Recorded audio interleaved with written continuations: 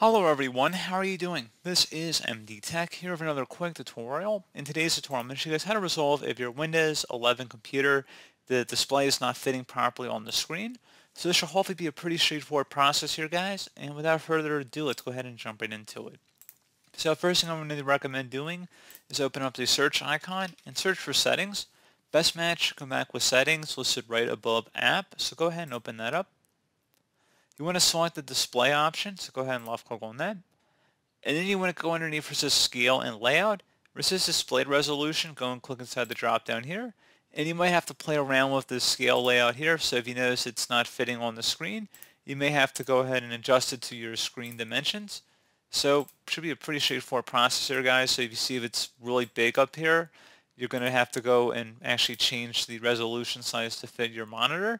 And you can also adjust the scale of your screen as well by clicking inside this drop down for scale. And you can go anywhere from 100 to 125 or 150%. So again, pretty straightforward process there, guys. That's probably the biggest thing.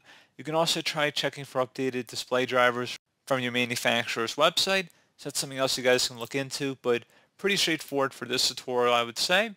And as always, thank you guys for watching this brief tutorial. Do hope I was able to help you out, and I do look forward to catching you all in the next tutorial. Goodbye.